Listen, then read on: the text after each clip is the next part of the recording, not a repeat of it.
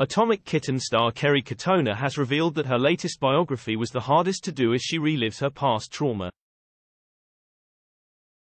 Speaking about her new audiobook and autobiography, Whole Again, Love, Life and Me, Kerry took to Instagram to share how emotional writing her new biography has been for her.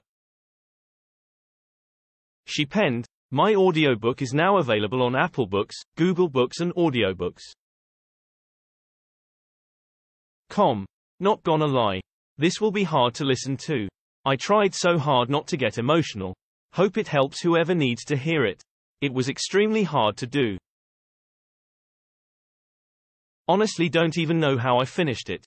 Sorry for the emotion and tears in my voice when you hear.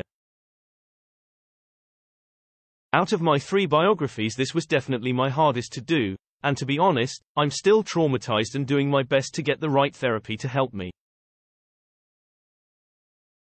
Sick. Many of her 821,000 followers on Instagram flocked to the comments section to flood Kerry with support.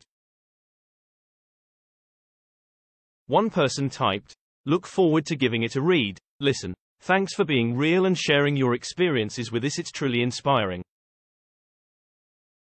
A second person commented, "Congratulations and well done, we're very proud of you XXX."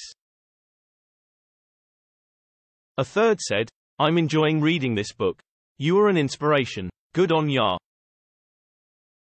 The 43-year-old has recently opened up in her latest column with OK! Magazine and discussed that Shush has been struggling with recent panic episodes. She said, "I've not been feeling great this week. I've been having a lot of panic attacks. I don't know what's going on. I've had them before but not like this. I feel like I can't breathe and then I have this emotional breakdown." She continued, "I went to the doctor and they think it could be PTSD related to something in my past.